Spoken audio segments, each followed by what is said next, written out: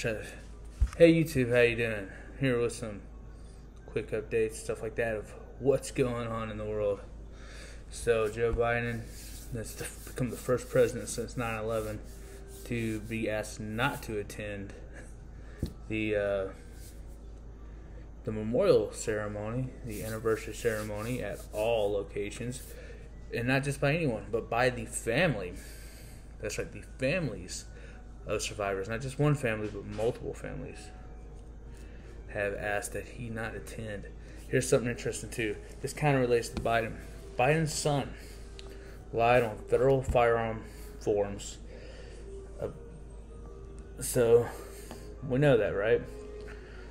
Well, recently, a former deputy in Ocala, Florida, was arrested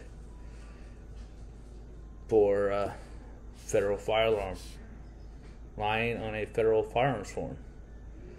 So, according to the criminal complaint between February 3rd, 2020 and April 26, 2021, not saying his name, purchased multiple Glock pistols, AK-47 style pistols, and an AK-47 rifle from a Marion County gun dealer. Many of the firearms were identical. While purchasing the firearms, blank certified on each ATF form 4473. That's how they're going to. 4473 is very important because that is the firearm file that is going to allow them to know what you have and all that fun goodness.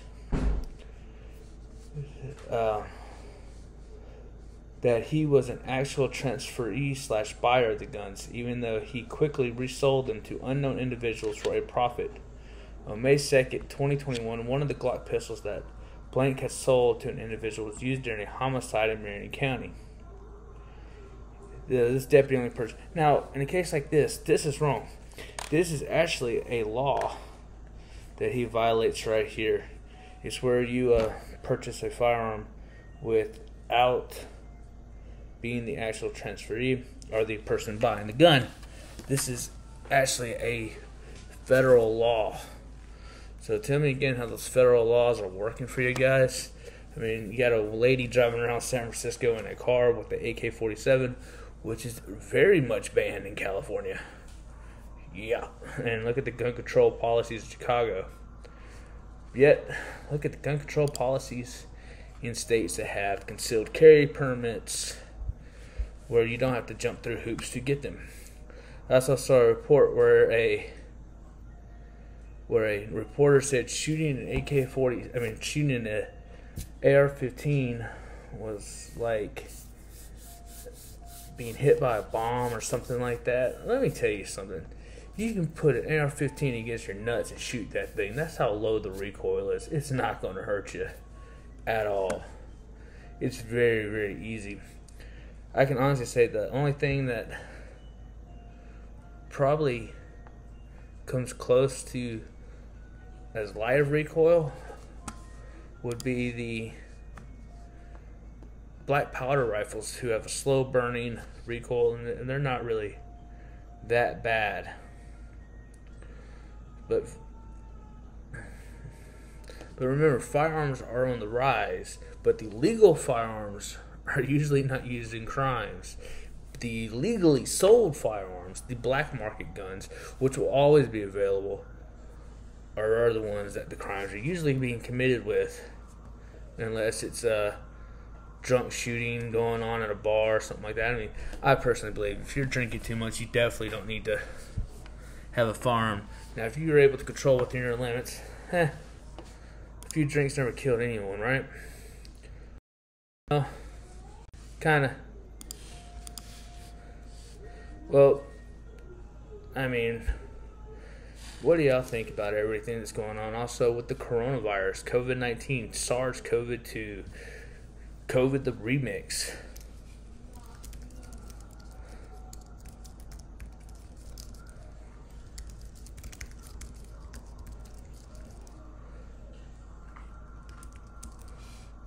So, just got some news that Amazon has been hacked nationwide.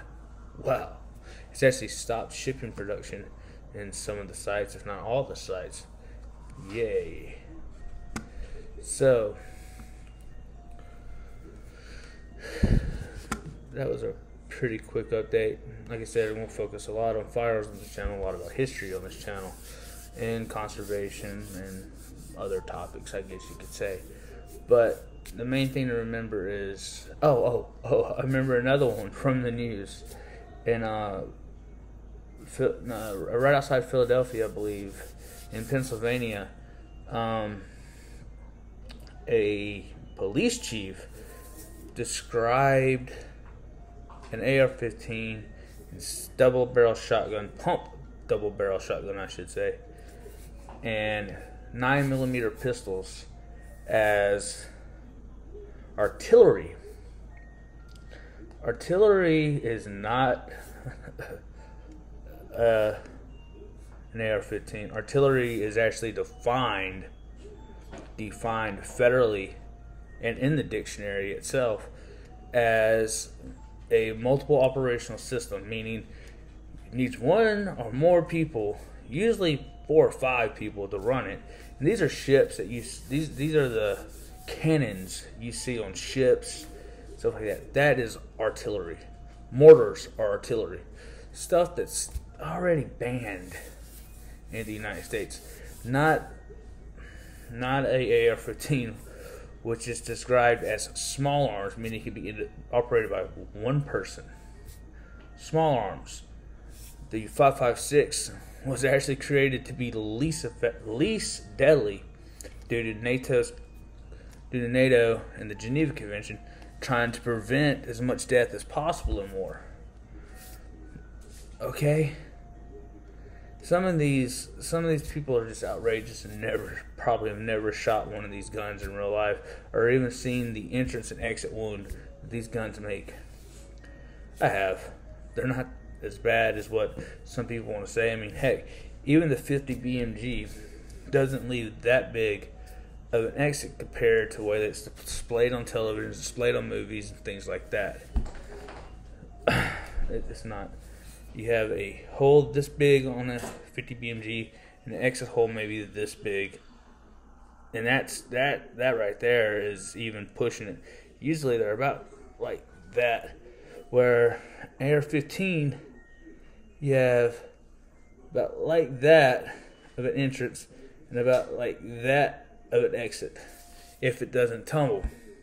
And that's the thing, any bullet tumbles when do stuff. And then 9mm are fast. They're good for they can penetrate because they move fast, but they're not as deadly as what they want to make them out to see. See, Joe Biden wants to ban the 9mm, I guess because it's the most common and most popular round in the world. So, and I'm talking about the 9mm parabellum, or the 9mm Luger, whichever term you want to use. The Luger can be parabellum or Luger. It's the exact same firearm. Bullet ammunition. So they just continue to attack guns without knowing proper information. And all we want to do, all of us gun owners in the United States, legal gun owners in the United States, all we want to do is be left alone. That's it. We just want to be left alone. We want to take care of our family, raise our kids, do what we got to do. That's it. We don't want to see school shootings. No one wants to see school shootings. And also education of firearms has to come out. And if you're going to be a gun owner, you have to be responsible. You have to teach your kids proper safety of firearms, and that's one big thing right there. You got to teach them not only the safety tips, but you also got to teach them, hey, you can't touch this. Neither one of my girls will touch any firearm I have. You can leave it out on the table, and they'll actually tell you, hey, there's a gun on the table. Can you get rid of it? That's how they are. They also know how to shoot. They've both been shooting for several years now, very safely, and follow the directions. They don't put their finger on the trigger until they're ready to fire. They don't even take rifles off safety until they're ready to fire. They're good at what they do. Alright. So that right there will just about do it for us today. Hope you have a good night, good weekend. everything else. I'll be coming with a live video soon. Sorry, I usually do more videos this week. Haven't been feeling that great. Still don't feel that great. Either way, you guys have a great one.